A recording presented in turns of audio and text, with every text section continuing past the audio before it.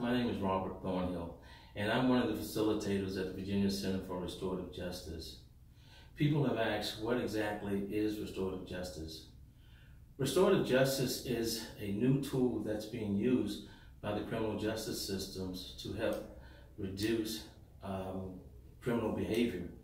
But it's also a process by which we can learn how to allow the victim and the offender to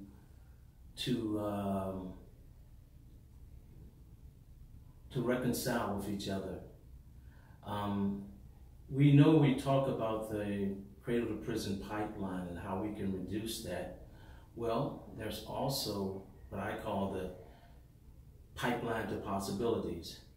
And we can do this through this program that's called Restorative Justice.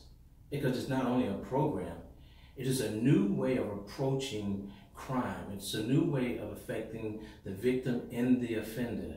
There are different approaches to this, but what I'd like to do is to be able to see how many people are willing to volunteer to find out more about restorative justice.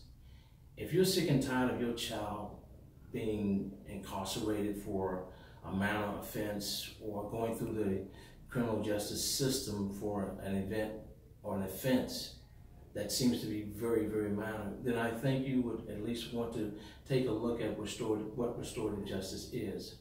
Please contact me and let's see if we can work together on reducing crime in our neighborhoods, but also opening up that pipeline to possibilities.